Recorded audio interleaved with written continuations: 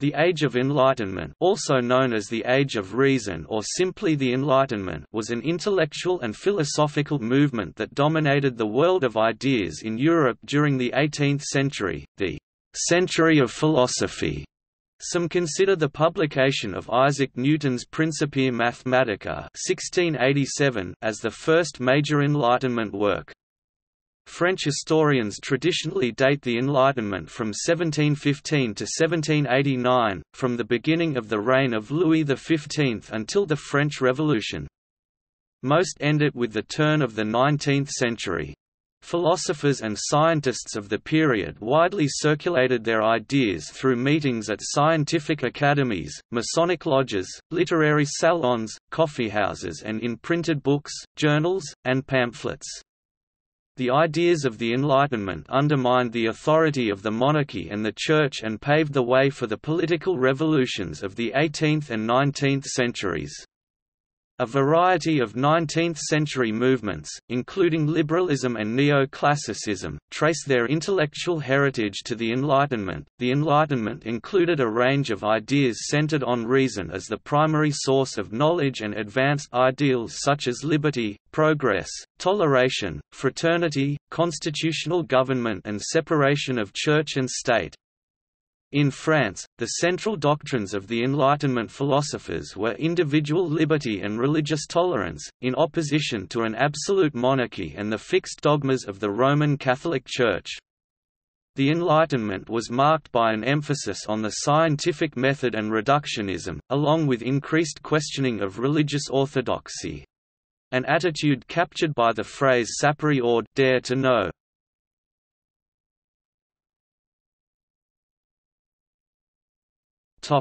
Significant people and publications. The Age of Enlightenment was preceded by and closely associated with the scientific revolution. Earlier philosophers whose work influenced the Enlightenment included Bacon and Descartes. The major figures of the Enlightenment included Beccaria, Diderot, Hume, Kant, Montesquieu, Rousseau, Adam Smith, and Voltaire. Some European rulers, including Catherine II of Russia, Joseph II of Austria and Frederick II of Prussia, tried to apply Enlightenment thought on religious and political tolerance, which became known as Enlightened absolutism. Benjamin Franklin visited Europe repeatedly and contributed actively to the scientific and political debates there and brought the newest ideas back to Philadelphia. Thomas Jefferson closely followed European ideas and later incorporated some of the ideals of the Enlightenment into the Declaration of Independence 1776.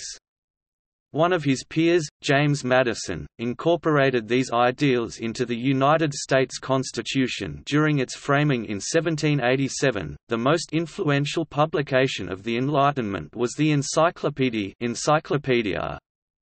Published between 1751 and 1772 in 35 volumes, it was compiled by Diderot, D'Alembert until 1759 and a team of 150 scientists and philosophers.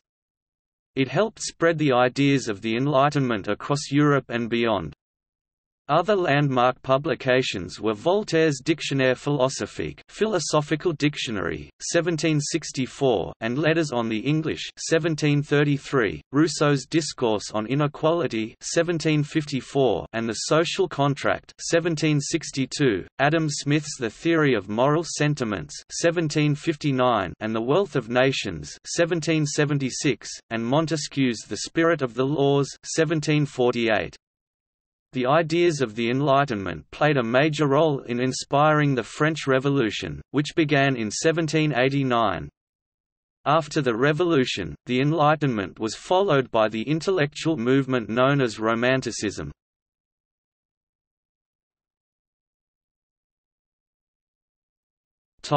Philosophy. René Descartes' rationalist philosophy laid the foundation for Enlightenment thinking. His attempt to construct the sciences on a secure metaphysical foundation was not as successful as his method of doubt applied in philosophic areas, leading to a dualistic doctrine of mind and matter. His skepticism was refined by John Locke's essay concerning human understanding 1690, and David Hume's writings in the 1740s. His dualism was challenged by Spinoza's uncompromising assertion of the unity of matter in his Tractatus 1670 and Ethics 1677. These laid down two distinct lines of Enlightenment thought: first, the moderate variety, following Descartes, Locke and Christian Wolff, which sought accommodation between reform and the traditional systems of power and faith, and second, the radical Enlightenment, inspired by the philosophy of Spinoza, advocating democracy, individual liberty, freedom of expression and eradication of religious authority. The moderate variety tended to be deistic, whereas the radical tendency separated the basis of morality entirely from theology. Both lines of thought were eventually opposed by a conservative counter-enlightenment, which sought a return to faith. In the mid-18th century, Paris became the center of an explosion of philosophic and scientific activity challenging traditional doctrines and dogmas. The philosophic movement was led by Voltaire and Jean-Jacques Rousseau, who argued for a society based upon reason as in ancient Greece rather than faith and Catholic doctrine, for a new civil order based on natural law, and for science based on experiments and observation. The political philosopher Montesquieu introduced the idea of a separation of powers in a government, a concept which was enthusiastically adopted by the authors of the United States Constitution. While the philosophies of the French Enlightenment were not revolutionaries and many were members of the nobility, their ideas played an important part in undermining the legitimacy of the old regime and shaping the French Revolution. Francis Hutcheson, a moral philosopher, described the utilitarian and consequentialist principle that virtue is that which provides, in his words, the greatest happiness for the greatest numbers. Much of what is incorporated in the scientific method, the nature of knowledge, evidence, experience and causation, and some modern attitudes towards the relationship between science and religion were developed by his protégés David Hume and Adam Smith. Hume became a major figure in the skeptical philosophical and empiricist traditions of philosophy. Immanuel Kant (1724–1804) tried to reconcile rationalism and religious belief, individual freedom and political authority, as well as map out a view of the public sphere through private and public reason. Kant's work continued to shape German thought and indeed all of European philosophy. Well into the 20th century, Mary Wollstonecraft was one of England's earliest feminist philosophers. She argued for a society based on reason and that women as well as men should be treated as rational beings. She is best known for her work A Vindication of the Rights of Woman 1791.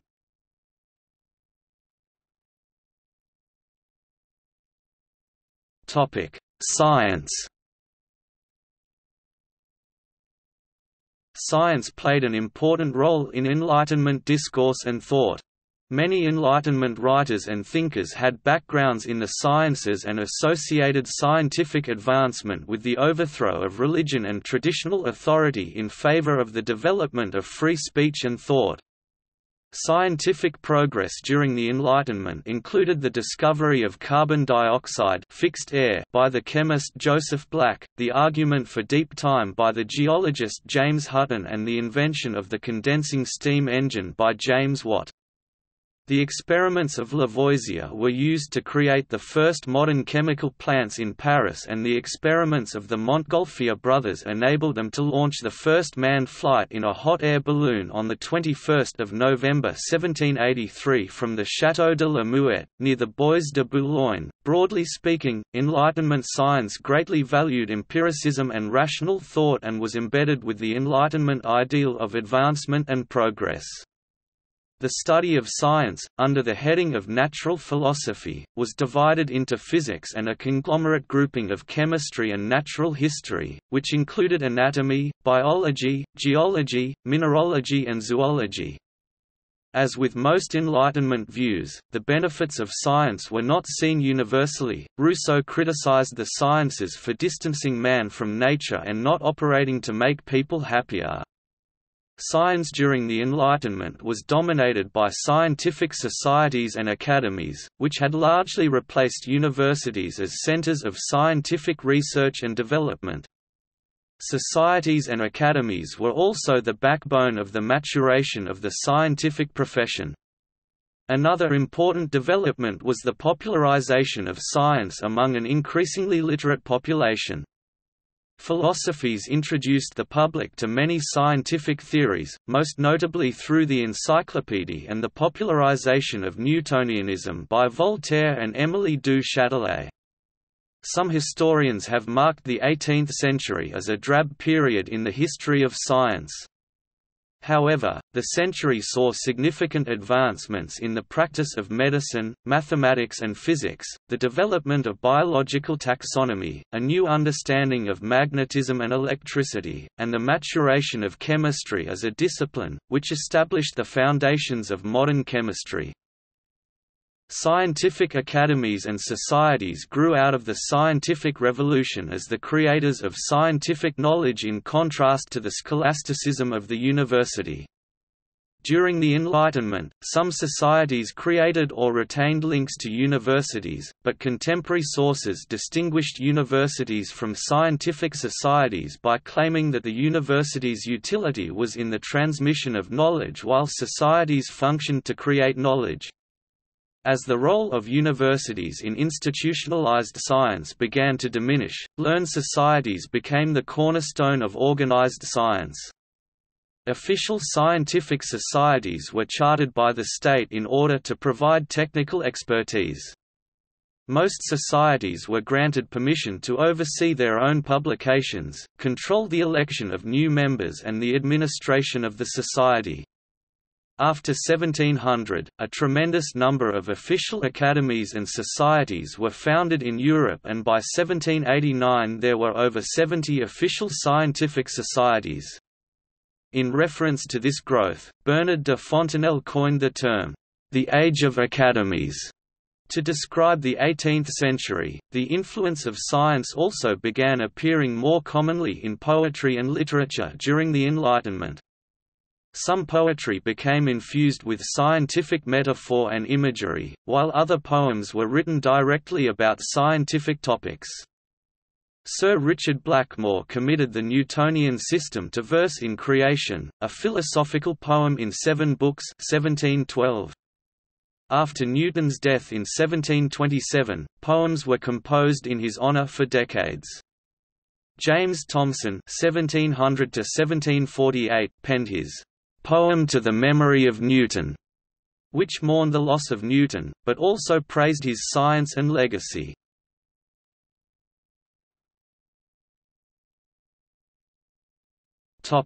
Sociology, economics and law. Hume and other Scottish Enlightenment thinkers developed a «science of man», which was expressed historically in works by authors including James Burnet, Adam Ferguson, John Miller and William Robertson, all of whom merged a scientific study of how humans behaved in ancient and primitive cultures with a strong awareness of the determining forces of modernity. Modern sociology largely originated from this movement and Hume's philosophical concepts that directly influenced James Madison and thus the U.S. Constitution, and as popularized by Dugald Stewart, would be the basis of classical liberalism. In 1776, Adam Smith published The Wealth of Nations, often considered the first work on modern economics as it had an immediate impact on British economic policy that continues into the 21st century. It was immediately preceded and influenced by Anne Robert Jacques Turgot, Baron de Lorne drafts of Reflections on the Formation and Distribution of Wealth, Paris, 1766. Smith acknowledged indebtedness and possibly was the original English translator. Cesare Beccaria, a jurist, criminologist, philosopher and politician and one of the great Enlightenment writers, became famous for his masterpiece of Crimes and Punishments 1764, later translated into 22 languages, which condemned torture and the death penalty and was a founding work in the field of penology and the classical school of criminology by promoting criminal justice. Another prominent intellectual was Francesco Mario Pagano, who wrote important studies such as Saggi Politici, Political Essays, 1783, one of the major works of the Enlightenment in Naples, and Considerazioni sul processo criminale, Considerations on the Criminal Trial, 1787, which established him as an international authority on criminal law.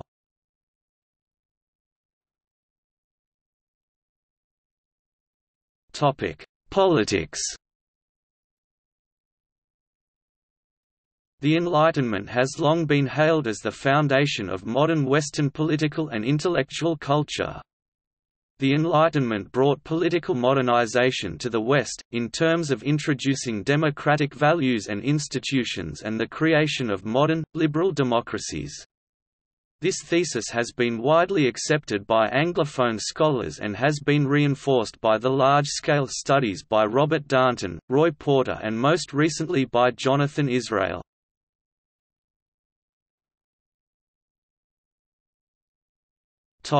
Theories of government.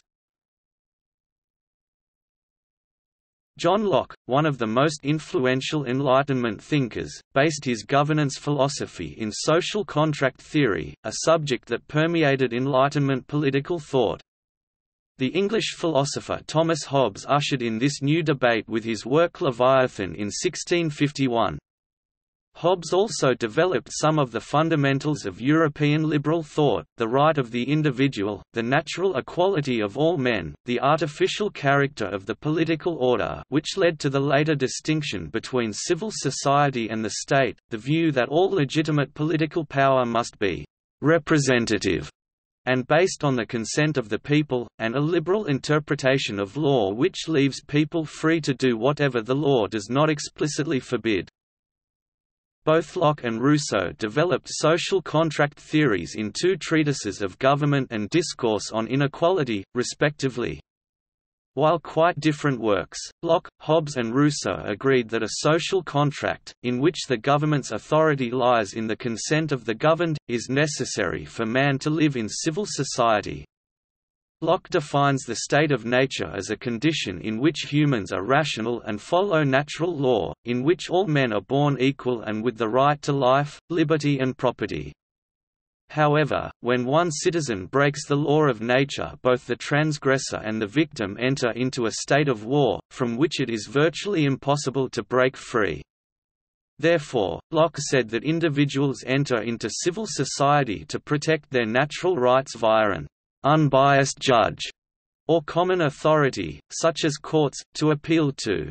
Contrastingly, Rousseau's conception relies on the supposition that civil man is corrupted, while natural man has no want he cannot fulfill himself. Natural man is only taken out of the state of nature when the inequality associated with private property is established. Rousseau said that people join into civil society via the social contract to achieve unity while preserving individual freedom. This is embodied in the sovereignty of the general will, the moral and collective legislative body constituted by citizens. Locke is known for his statement that individuals have a right to life, liberty and property, and his belief that the natural right to property is derived from labor.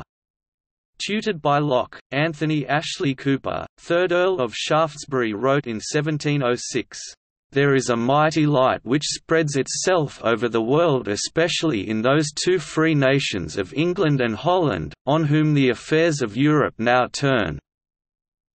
Locke's theory of natural rights has influenced many political documents, including the United States Declaration of Independence and the French National Constituent Assembly's Declaration of the Rights of Man and of the Citizen. The philosophies argued that the establishment of a contractual basis of rights would lead to the market mechanism and capitalism, the scientific method, religious tolerance and the organization of states into self-governing republics through democratic means.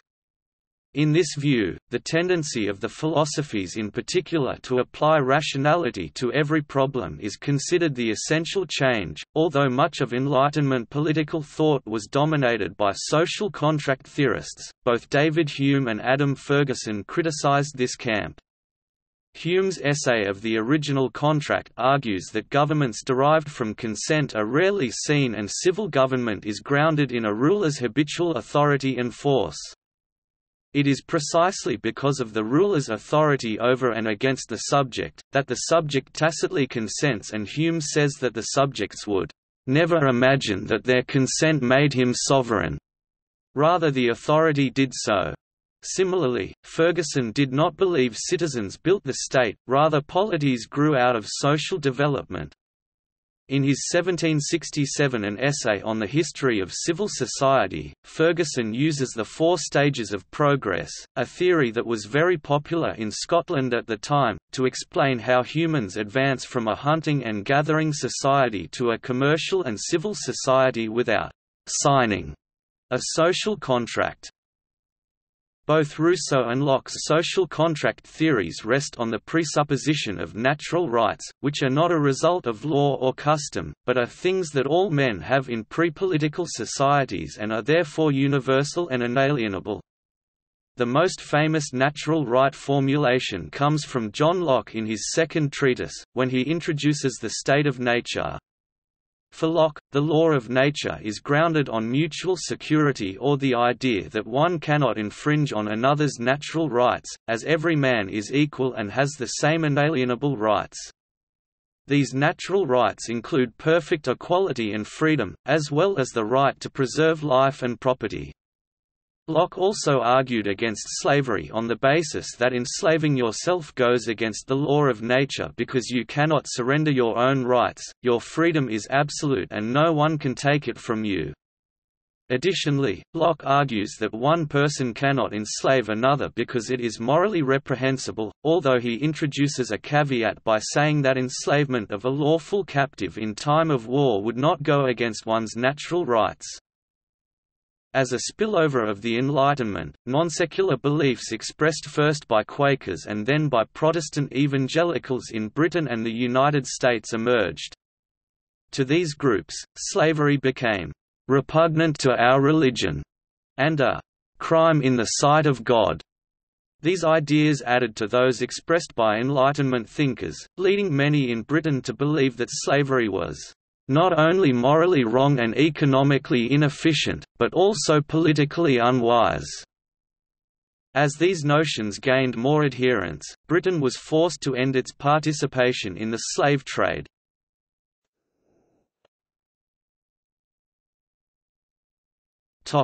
Enlightened absolutism.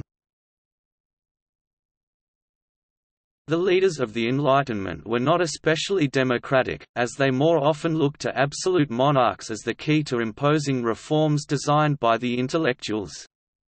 Voltaire despised democracy and said the absolute monarch must be enlightened and must act as dictated by reason and justice, in other words, be a philosopher king. In several nations, rulers welcomed leaders of the Enlightenment at court and asked them to help design laws and programs to reform the system, typically to build stronger states. These rulers are called enlightened despots by historians. They included Frederick the Great of Prussia, Catherine the Great of Russia, Leopold II of Tuscany and Joseph II of Austria.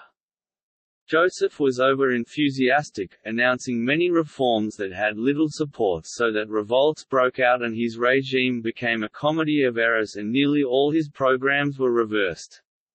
Senior ministers Pombal in Portugal and Johann Friedrich Struensee in Denmark also governed according to Enlightenment ideals. In Poland, the model constitution of 1791 expressed Enlightenment ideals, but was in effect for only 1 year before the nation was partitioned among its neighbors. More enduring were the cultural achievements, which created a nationalist spirit in Poland. Frederick the Great, the King of Prussia from 1740 to 1786, saw himself as a leader of the Enlightenment and patronized philosophers and scientists at his court in Berlin. Voltaire, who had been imprisoned and maltreated by the French government, was eager to accept Frederick's invitation to live at his palace. Frederick explained, "My principal occupation is to combat ignorance and prejudice, to enlighten minds, cultivate morality, and to make people as happy as it suits human nature, and as the means at my disposal permit."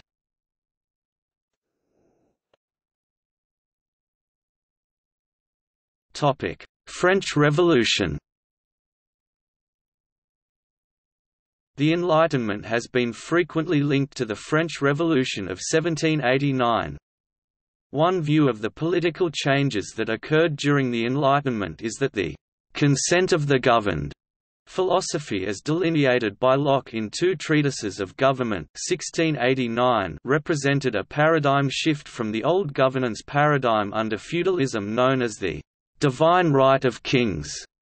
In this view, the revolutions of the late 1700s and early 1800s were caused by the fact that this governance paradigm shift often could not be resolved peacefully, and therefore violent revolution was the result. Clearly, a governance philosophy where the king was never wrong was in direct conflict with one whereby citizens by natural law had to consent to the acts and rulings of their government. Alexis de Tocqueville proposed the French Revolution as the inevitable result of the radical opposition created in the 18th century between the monarchy and the men of letters of the Enlightenment. These men of letters constituted a sort of substitute aristocracy that was both all-powerful and without real power. This illusory power came from the rise of public opinion, born when absolutist centralization removed the nobility and the bourgeoisie from the political sphere. The literary politics that resulted promoted a discourse of equality and was hence in fundamental opposition to the monarchical regime. De Tocqueville clearly designates the cultural effects of transformation in the forms of the exercise of power.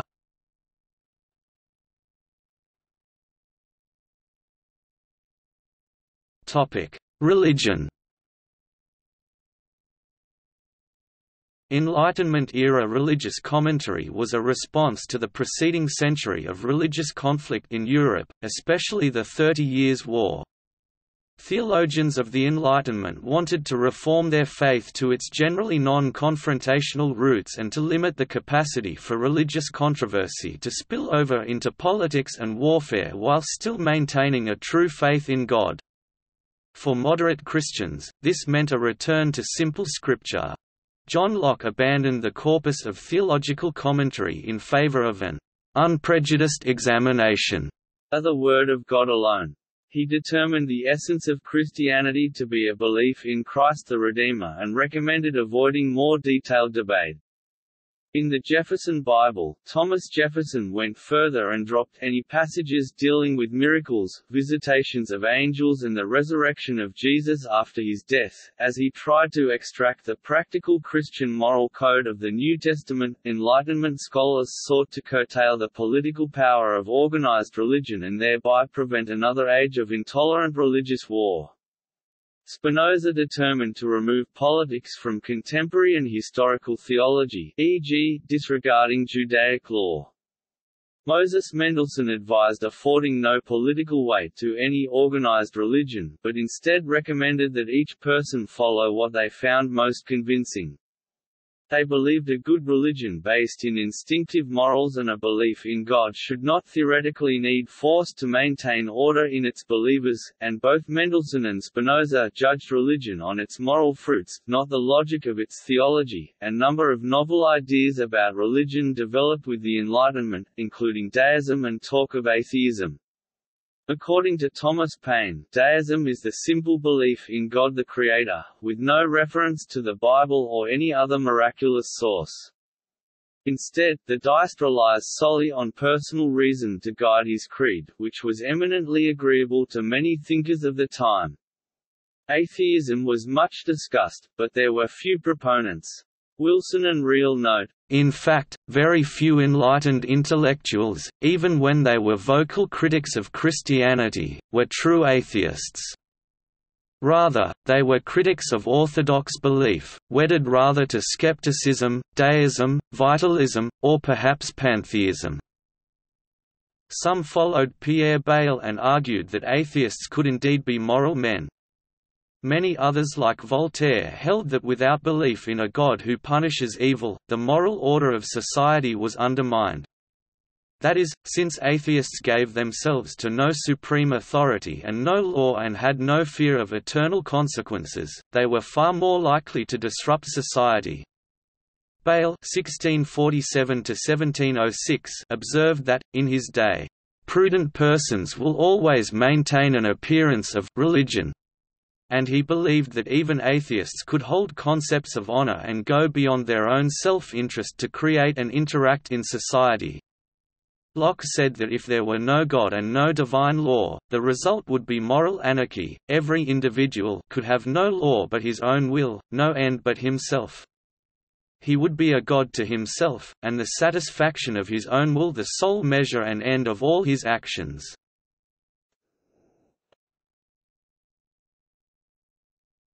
Topic: Separation of church and state. The Radical Enlightenment promoted the concept of separating church and state, an idea that is often credited to English philosopher John Locke (1632–1704). According to his principle of the social contract, Locke said that the government lacked authority in the realm of individual conscience, as this was something rational people could not cede to the government for it or others to control. For Locke, this created a natural right in the liberty of conscience, which he said must therefore remain protected from any government authority. These views on religious tolerance and the importance of individual conscience, along with the social contract, became particularly influential in the American colonies and the drafting of the United States Constitution.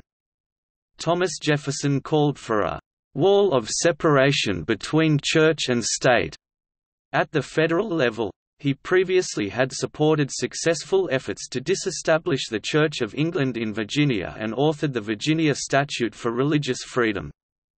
Jefferson's political ideals were greatly influenced by the writings of John Locke, Francis Bacon, and Isaac Newton, whom he considered the three greatest men that ever lived.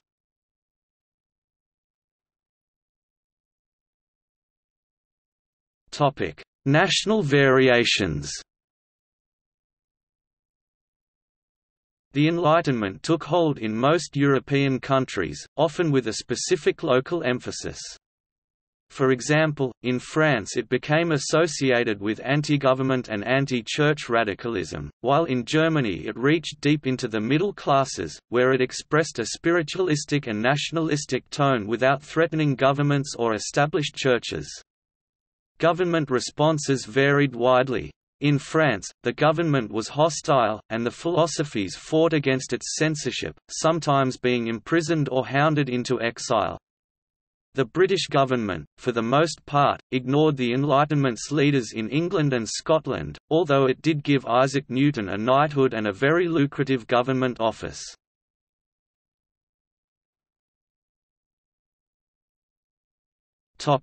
Great Britain.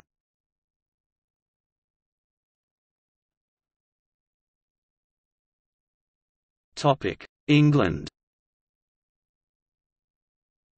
The very existence of an English Enlightenment has been hotly debated by scholars. The majority of textbooks on British history make little or no mention of an English Enlightenment. Some surveys of the entire Enlightenment include England and others ignore it, although they do include coverage of such major intellectuals as Joseph Addison, Edward Gibbon, John Locke, Isaac Newton, Alexander Pope, Joshua Reynolds and Jonathan Swift. Roy Porter argues that the reasons for this neglect were the assumptions that the movement was primarily French-inspired, that it was largely a religious or anti-clerical, and that it stood in outspoken defiance to the established order. Porter admits that, after the 1720s, England could claim thinkers to equal Diderot, Voltaire or Rousseau. However, its leading intellectuals such as Edward Gibbon, Edmund Burke and Samuel Johnson were all quite conservative and supportive of the Standing Order. Porter says the reason was that Enlightenment had come early to England and had succeeded so that the culture had accepted political liberalism, philosophical empiricism, and religious toleration of the sort that intellectuals on the continent had to fight for against powerful odds. Furthermore, England rejected the collectivism of the continent and emphasized the improvement of individuals as the main goal of Enlightenment.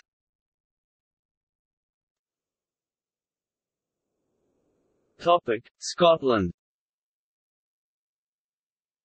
In the Scottish Enlightenment, Scotland's major cities created an intellectual infrastructure of mutually supporting institutions such as universities, reading societies, libraries, periodicals, museums and Masonic lodges. The Scottish network was predominantly liberal Calvinist, Newtonian, and design-oriented in character, which played a major role in the further development of the transatlantic Enlightenment. In France, Voltaire said that, "We look to Scotland for all our ideas of civilization." The focus of the Scottish Enlightenment ranged from intellectual and economic matters to the specifically scientific, as in the work of William Cullen, physician and chemist, James Anderson, an agronomist, Joseph Black, physicist and chemist, and James Hutton, the first modern geologist.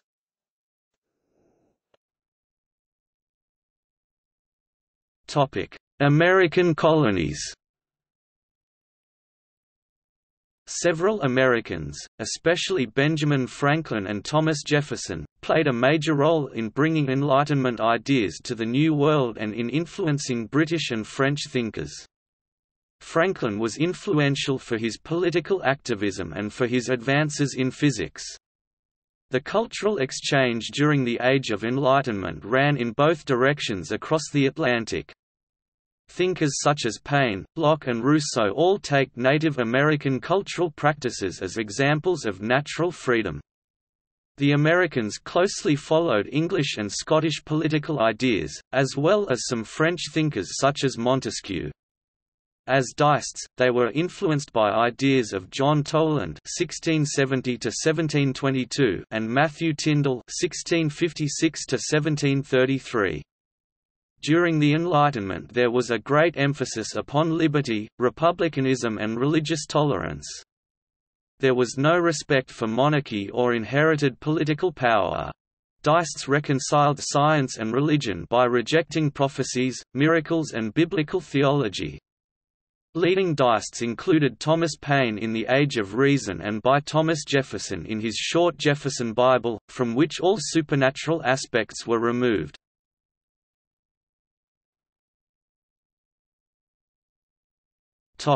German states. Prussia took the lead among the German states in sponsoring the political reforms that Enlightenment thinkers urged absolute rulers to adopt. There were important movements as well in the smaller states of Bavaria, Saxony, Hanover and the Palatinate. In each case, Enlightenment values became accepted and led to significant political and administrative reforms that laid the groundwork for the creation of modern states. The princes of Saxony, for example, carried out an impressive series of fundamental fiscal, administrative, judicial, educational, cultural and general economic reforms. The reforms were aided by the country's strong urban structure and influential commercial groups and modernized pre-1789 Saxony along the lines of classic Enlightenment principles. Before 1750, the German upper classes looked to France for intellectual, cultural and architectural leadership, as French was the language of high society. By the mid-18th century, the Aufklärung, the Enlightenment, had transformed German high culture in music, philosophy, science and literature. Christian Wolff (1679–1754) was the pioneer as a writer who expounded the Enlightenment to German readers and legitimized German as a philosophic language. Johann Gottfried von Herder (1744–1803) broke new ground in philosophy and poetry, as a leader of the Sturm und Drang movement of Proto-Romanticism. Weimar Classicism Weimar Classic was a cultural and literary movement based in Weimar that sought to establish a new humanism by synthesizing Romantic, Classical and Enlightenment ideas.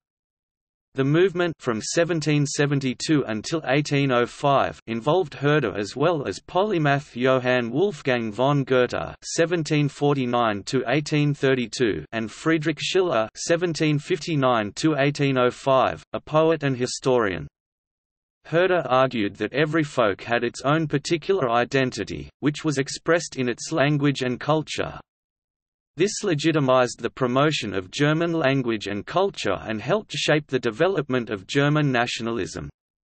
Schiller's plays expressed the restless spirit of his generation, depicting the hero's struggle against social pressures and the force of destiny. German music, sponsored by the upper classes, came of age under composers Johann Sebastian Bach (1685–1750), Joseph Haydn (1732–1809), and Wolfgang Amadeus Mozart (1756–1791). In remote Königsberg, philosopher Immanuel Kant (1724–1804) tried to reconcile rationalism and religious belief, individual freedom and political authority. Kant's work contained basic tensions that would continue to shape German thought, and indeed all of European philosophy. Well into the 20th century, the German Enlightenment won the support of princes, aristocrats and the middle classes, and it permanently reshaped the culture. However, there was a conservatism among the elites that warned against going too far. In the 1780s, Lutheran ministers Johann Heinrich Schultz and Karl Wilhelm Brumby got in trouble with their preaching as they were attacked and ridiculed by Immanuel Kant, Wilhelm Abraham Teller, and others. In 1788, Prussia issued an edict on religion that forbade preaching any sermon that undermined popular belief in the Holy Trinity and the Bible. The goal was to avoid skepticism, deism and theological disputes that might impinge on domestic tranquility. Men who doubted the value of enlightenment favored the measure, but so too did many supporters. German universities had created a closed elite that could debate controversial issues among themselves, but spreading them to the public was seen as too risky. This intellectual elite was favored by the state, but that might be reversed if the process of the Enlightenment proved politically or socially destabilizing.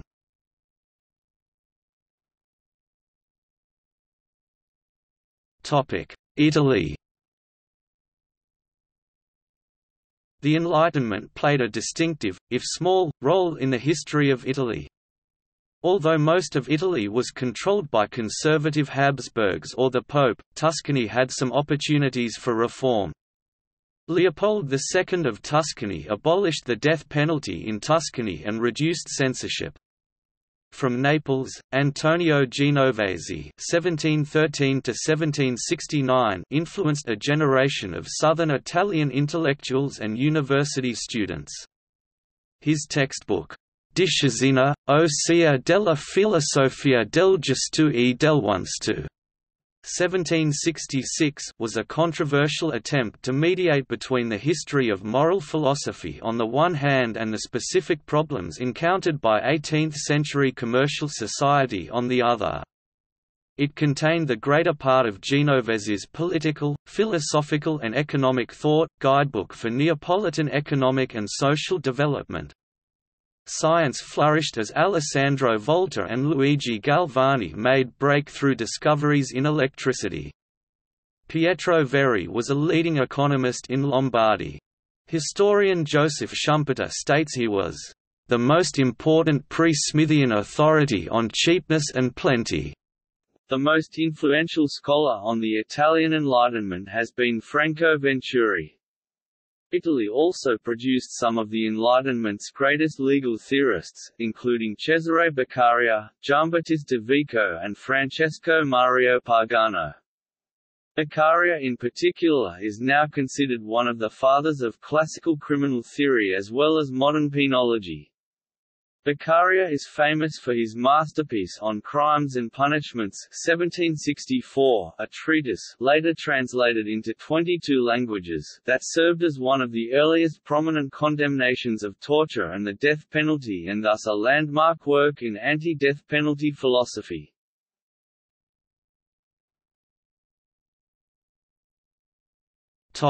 Russia. In Russia, the government began to actively encourage the proliferation of arts and sciences in the mid-18th century. This era produced the first Russian university, library, theatre, public museum and independent press. Like other enlightened despots, Catherine the Great played a key role in fostering the arts, sciences and education. She used her own interpretation of Enlightenment ideals, assisted by notable international experts such as Voltaire, by correspondence and in residence world-class scientists such as Leonhard Euler and Peter Simon Pallas. The national Enlightenment differed from its Western European counterpart in that it promoted further modernization of all aspects of Russian life and was concerned with attacking the institution of serfdom in Russia. The Russian Enlightenment centered on the individual instead of societal enlightenment and encouraged the living of an enlightened life. A powerful element was Proviszcheny, which combined religious piety, erudition and commitment to the spread of learning. However, it lacked the skeptical and critical spirit of the European Enlightenment.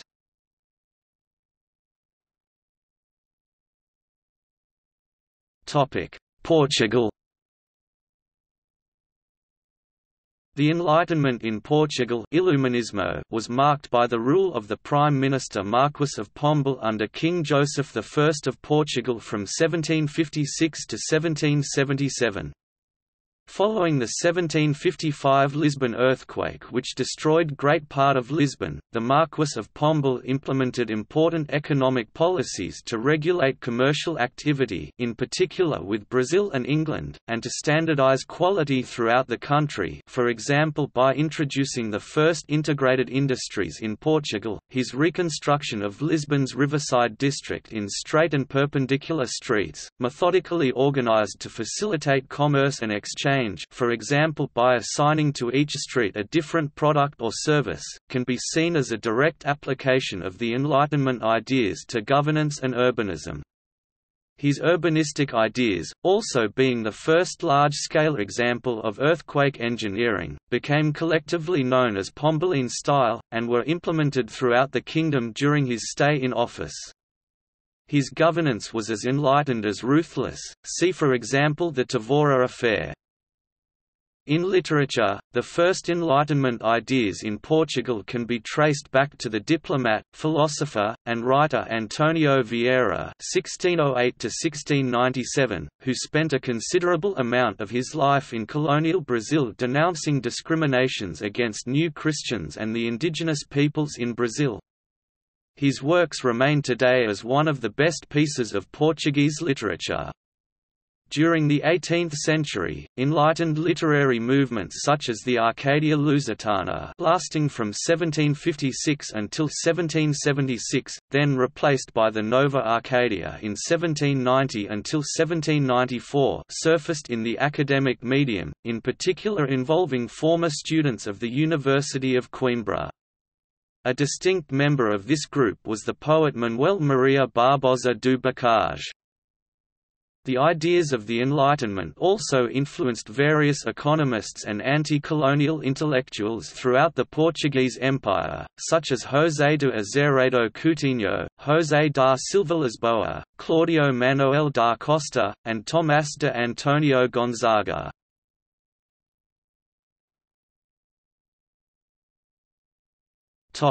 Poland.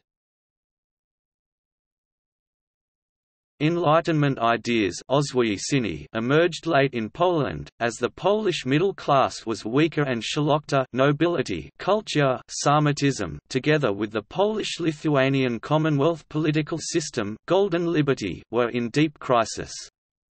The political system was built on republicanism, but was unable to defend itself against powerful neighbors Russia, Prussia and Austria as they repeatedly sliced off regions until nothing was left of independent Poland. The period of Polish Enlightenment began in the 1730s to 1740s and especially in theatre and the arts peaked in the reign of King Stanislaw August Poniatowski, second half of the 18th century. Warsaw was a main centre after 1750, with an expansion of schools and educational institutions and the arts patronage held at the royal castle. Leaders promoted tolerance and more education.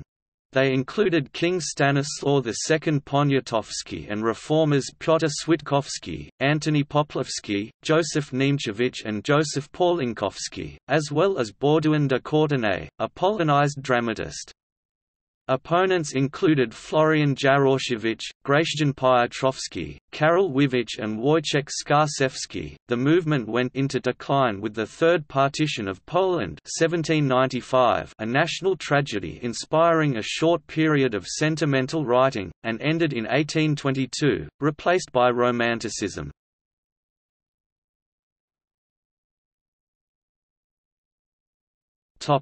Historiography. The Enlightenment has always been contested territory. According to Keith Thomas, its supporters hail it as the source of everything that is progressive about the modern world. For them, it stands for freedom of thought, rational inquiry, critical thinking, religious tolerance, political liberty, scientific achievement, the pursuit of happiness, and hope for the future. Thomas adds that its detractors accuse it of shallow rationalism, naive optimism, unrealistic universalism and moral darkness. From the start, conservative and clerical defenders of traditional religion attacked materialism and skepticism as evil forces that encouraged immorality. By 1794, they pointed to the Terror during the French Revolution as confirmation of their predictions. As the Enlightenment was ending, Romantic philosophers argued that excessive dependence on reason was a mistake perpetuated by the Enlightenment because it disregarded the bonds of history, myth, faith, and tradition that were necessary to hold society together.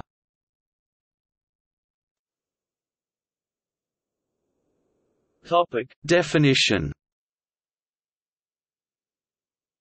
The term Enlightenment emerged in English in the later part of the 19th century, with particular reference to French philosophy, as the equivalent of the French term Lumières, used first by Dubos in 1733 and already well established by 1751. From Immanuel Kant's 1784 essay, Beantwortung der Frage, was ist Aufklärung? Answering the question, what is enlightenment? The German term became Aufklärung, Aufklären. To illuminate, sich aufklären. To clear up. However, scholars have never agreed on a definition of the Enlightenment, or on its chronological or geographical extent. Terms like les Lumières (French, Illuminismo Italian, illustration Spanish, and Aufklärung German) referred to partly overlapping movements. Not until the late 19th century did English scholars agree they were talking about the Enlightenment. Enlightenment historiography began in the period itself, from what Enlightenment figures said about their work. A dominant element was the intellectual angle they took.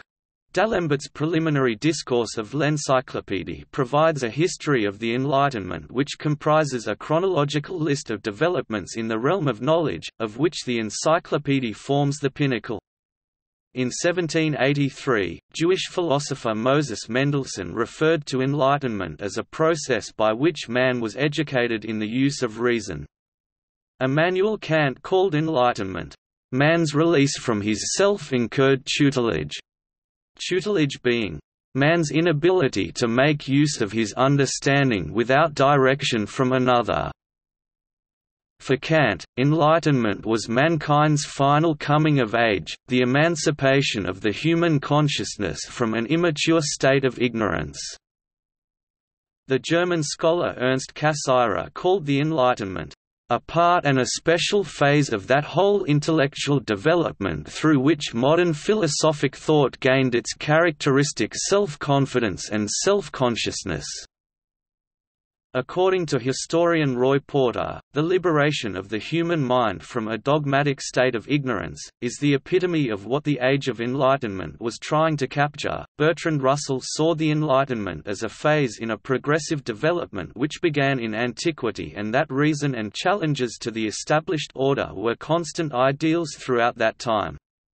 Russell said that the Enlightenment was ultimately born out of the Protestant reaction against the Catholic Counter-Reformation, and that philosophical views such as affinity for democracy against monarchy originated among 16th-century Protestants to justify their desire to break away from the Catholic Church.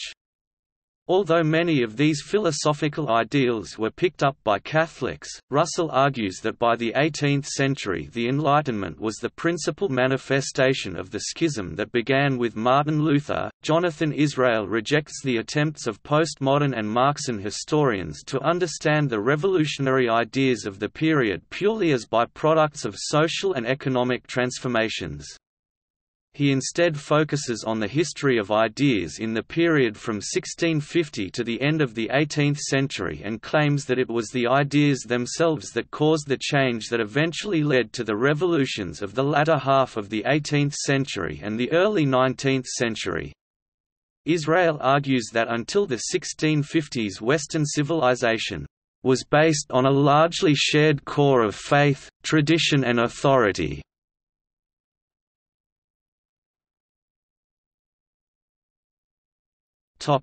Time span.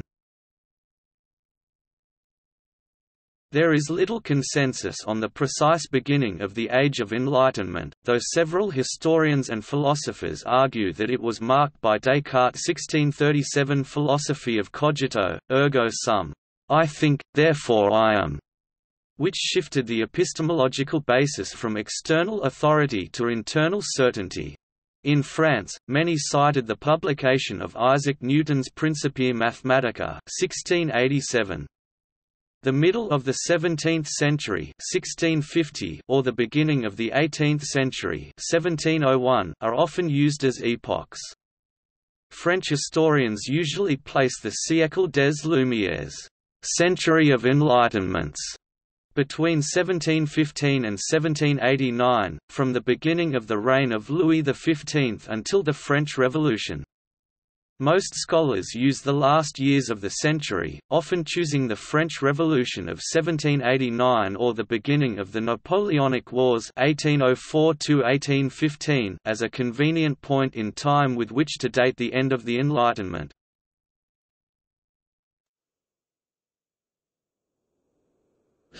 Modern study. In the 1944 book Dialectic of Enlightenment, Frankfurt School philosophers Max Horkheimer and Theodor W. Adorno argued, enlightenment, understood in the widest sense as the advance of thought, has always aimed at liberating human beings from fear and installing them as masters. Yet the wholly enlightened earth radiates under the sign of disaster triumphant.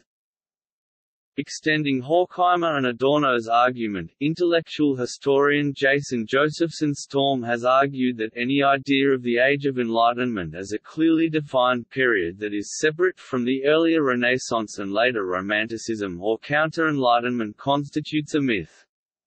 Josephson Storm points out that there are vastly different and mutually contradictory periodizations of the Enlightenment depending on nation, field of study, and school of thought, that the term and category of «enlightenment», referring to the scientific revolution, was actually applied after the fact, that the Enlightenment did not see an increase in disenchantment or the dominance of the mechanistic worldview, and that a blur in the early modern ideas of the humanities and natural sciences makes it hard to circumscribe a scientific revolution.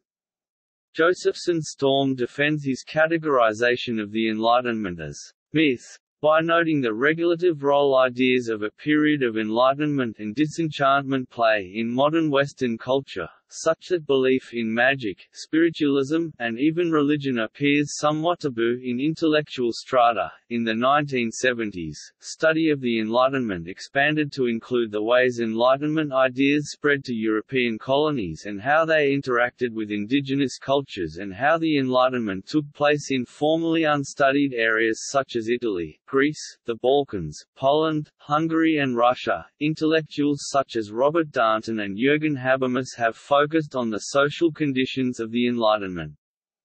Habermas described the creation of the bourgeois public sphere in 18th-century Europe, containing the new venues and modes of communication allowing for rational exchange.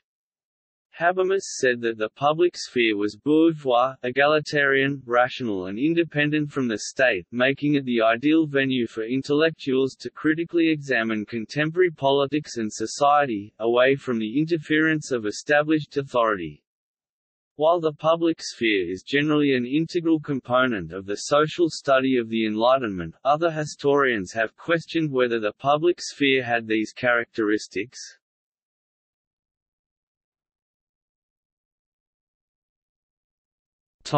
Society and culture. In contrast to the intellectual historiographical approach of the Enlightenment, which examines the various currents or discourses of intellectual thought within the European context during the 17th and 18th centuries, the cultural or social approach examines the changes that occurred in European society and culture. This approach studies the process of changing sociabilities and cultural practices during the Enlightenment. One of the primary elements of the culture of the Enlightenment was the rise of the public sphere, a realm of communication marked by new arenas of debate, more open and accessible forms of urban public space and sociability, and an explosion of print culture. In the late 17th century and 18th century, elements of the public sphere included that it was egalitarian, that it discussed the domain of common concern, and that argument was founded on reason. Habermas uses the term common concern to describe those areas of political, social knowledge and discussion that were previously the exclusive territory of the state and religious authorities, now open to critical examination by the public sphere. The values of this bourgeois public sphere included holding reason to be supreme, considering everything to be open to criticism, the public sphere is critical, and the opposition of secrecy of all sorts. The creation of the public sphere has been associated with two long-term historical trends, the rise of the modern nation-state and the rise of capitalism. The modern nation-state, in its consolidation of public power, created by counterpoint a private realm of society independent of the state, which allowed for the public sphere. Capitalism also increased society's autonomy and self-awareness, as well as an increasing need for the exchange of information. As the nascent public sphere expanded, it embraced a large variety of institutions, and the most commonly cited were coffee houses and cafés, salons, and the literary public sphere, figuratively localized in the Republic of Letters. In France, the creation of the public sphere was helped by the aristocracy's move from the King's Palace at Versailles to Paris in about 1720, since their rich spending stimulated the trade in luxuries and artistic creations, especially fine paintings. The context for the rise of the public sphere was the economic and social change commonly associated with the Industrial Revolution. Economic expansion, increasing urbanization, rising population and improving communications in comparison to the stagnation of the previous century. Rising efficiency in production techniques and communication lowered the prices of consumer goods and increased the amount and variety of goods available to consumers, including the literature essential to the public sphere. Meanwhile, the colonial experience, most European states had colonial empires in the 18th century, began to expose European society to extremely heterogeneous cultures, leading to the breaking down of barriers between cultural systems, religious divides, gender differences and geographical areas. The word «public» implies the highest level of inclusivity. The public sphere by definition should be open to all. However, this sphere was only public to relative degrees. Enlightenment thinkers frequently contrasted their conception of the «public» with that of the people. Condorcet contrasted «opinion» with populace, Marmontel, «the opinion of men of letters», with «the opinion of the multitude», and D'Alembert the «truly enlightened public», with «the blind and noisy multitude». Additionally, most institutions of the public sphere excluded both women and the lower classes. Cross-class influences occurred through noble and lower-class participation in areas such as the coffeehouses and the Masonic lodges.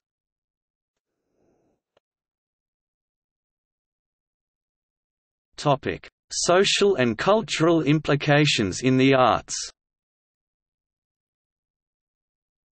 Because of the focus on reason over superstition, the Enlightenment cultivated the arts.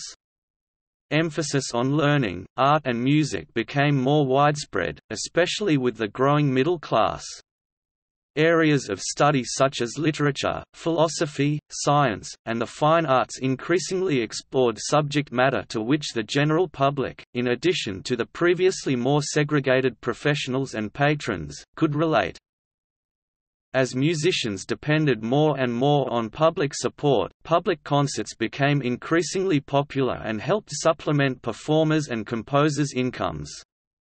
The concerts also helped them to reach a wider audience. Handel, for example, epitomized this with his highly public musical activities in London.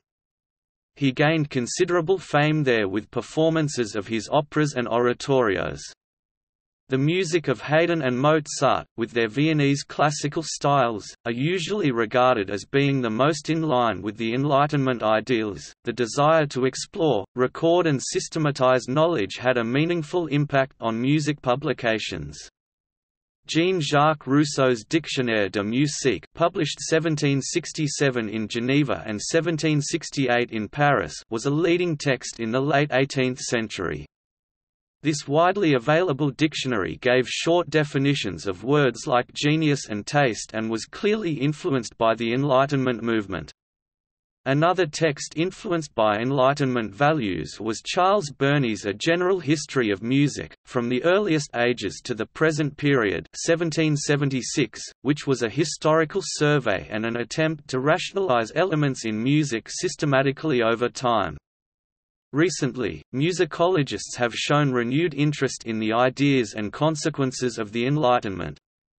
For example, Rose Rosengard-Subotnick's Deconstructive Variations, subtitled Music and Reason in Western Society, compares Mozart's Die Zauberflöte (1791) using the Enlightenment and Romantic perspectives and concludes that the work is an ideal musical representation of the Enlightenment.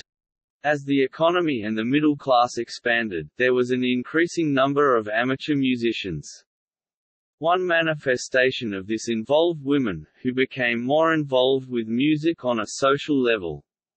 Women were already engaged in professional roles as singers and increased their presence in the amateur performers scene, especially with keyboard music. Music publishers began to print music that amateurs could understand and play. The majority of the works that were published were for keyboard, voice and keyboard and chamber ensemble. After these initial genres were popularized, from the mid-century on amateur groups sang choral music, which then became a new trend for publishers to capitalize on. The increasing study of the fine arts, as well as access to amateur-friendly published works, led to more people becoming interested in reading and discussing music. Music magazines, reviews and critical works which suited amateurs as well as connoisseurs began to surface.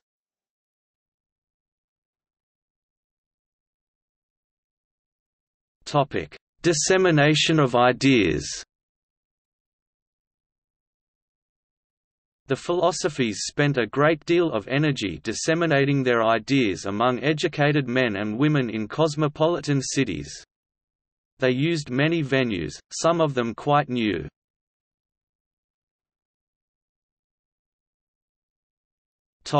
The Republic of Letters. The term, "Republic of Letters", was coined in 1664 by Pierre Bayle in his journal Nouvelles de la République des Lettres. Towards the end of the 18th century, the editor of Histoire de la République des Lettres en France, a literary survey, described the Republic of Letters as being, in the midst of all the governments that decide the fate of men, in the bosom of so many states, the majority of them despotic, there exists a certain realm which holds sway only over the mind, that we honor with the name Republic, because it preserves a measure of independence, and because it is almost its essence to be free. It is the realm of talent and of thought. The Republic of Letters was the sum of a number of Enlightenment ideals, an egalitarian realm governed by knowledge that could act across political boundaries and rival state power. It was a forum that supported free public examination of questions regarding religion or legislation. Immanuel Kant considered written communication essential to his conception of the public sphere. Once everyone was a part of the reading public, then society could be said to be enlightened. The people who participated in the Republic of Letters, such as Diderot and Voltaire, are frequently known today as important Enlightenment figures. Indeed, the men who wrote Diderot's Encyclopédia arguably formed a microcosm of the larger Republic. Many women played an essential part in the French Enlightenment, due to the role they played as salonières in Parisian salons, as the contrast to the male philosophes. The salon was the principal social institution of the Republic and became the civil working spaces of the project of enlightenment. Women, as salonières, were the legitimate governors of the potentially unruly discourse that took place within. While women were marginalized in the public culture of the old regime, the French Revolution destroyed the old cultural and economic restraints of patronage and corporatism, guilds, opening French society to female participation, particularly in the literary sphere. In France, the established men of letters, gens de lettres, had fused with the elites, les grands, of French society by the mid-18th century. This led to the creation of an oppositional literary sphere, Grub Street, the domain of a multitude of versifiers and would-be authors. These men came to London to become authors, only to discover that the literary market simply could not support large numbers of writers, who in any case were very poorly remunerated by the publishing bookselling guilds. The writers of Grub Street, the Grub Street hacks, were left feeling bitter about the relative success of the men of letters and found an outlet for their literature which was typified by the libel. Written mostly in the form of pamphlets, the libels slandered the court, the church, the aristocracy, the academies, the salons, everything elevated and respectable, including the monarchy itself. La Gazetteer Cuirasse by Charles Thévenot de Morand was a prototype of the genre. It was Grub Street literature that was most read by the public during the Enlightenment. According to Danton, more importantly, the Grub Street hacks inherited the revolutionary spirit once displayed by the philosophes and paved the way for the French Revolution by desacralizing figures of political, moral and religious authority in France.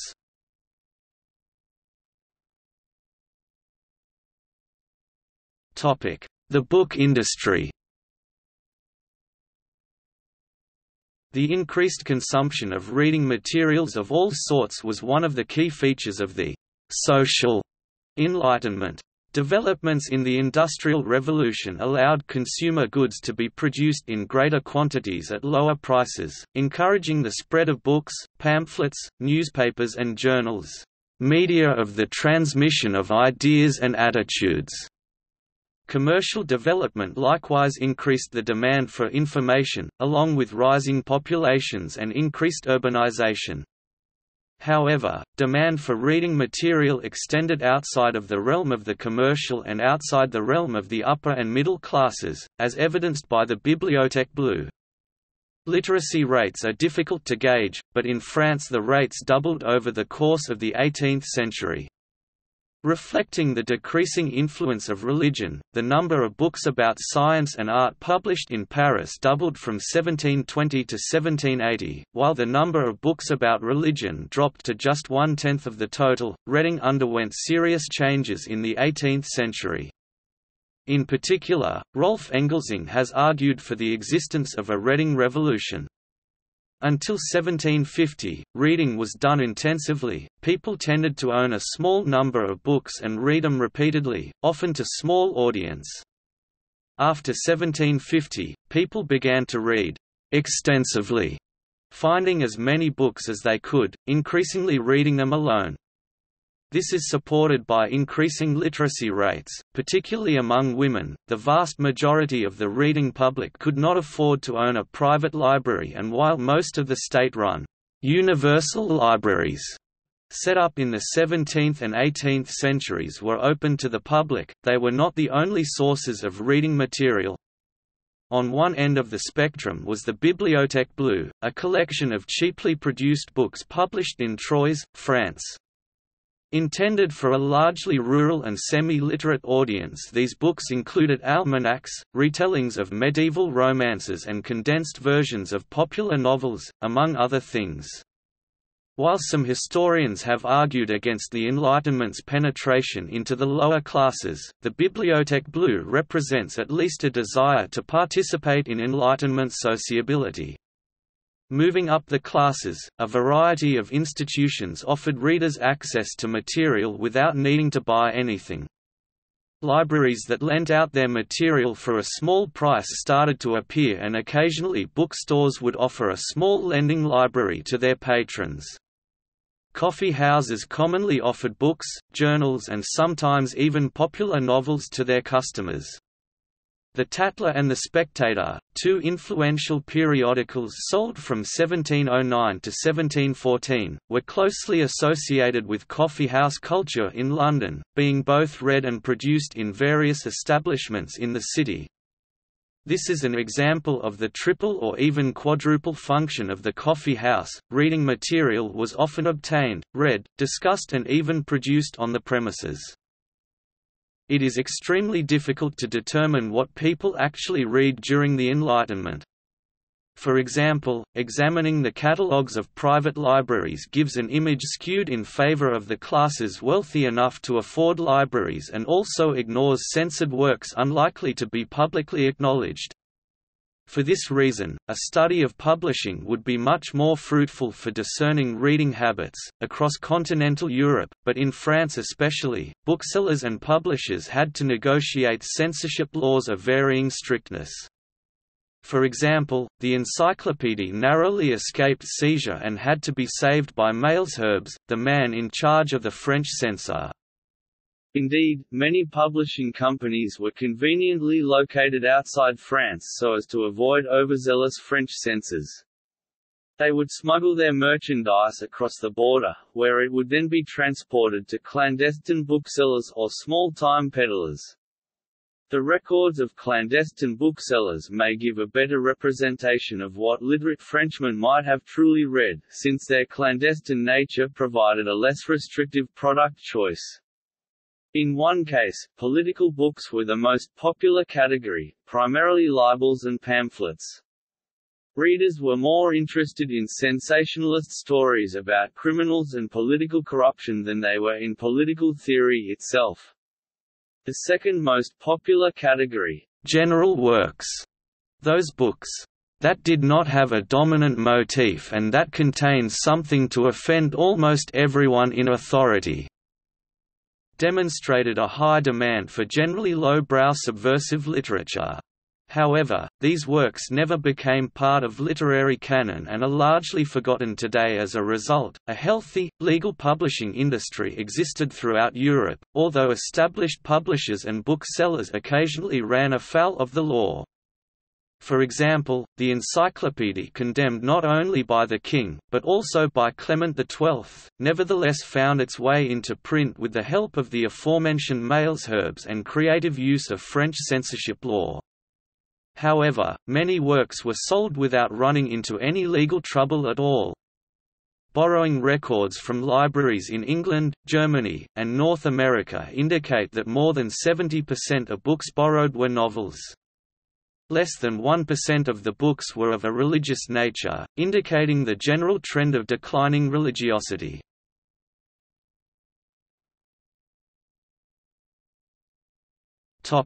Natural history.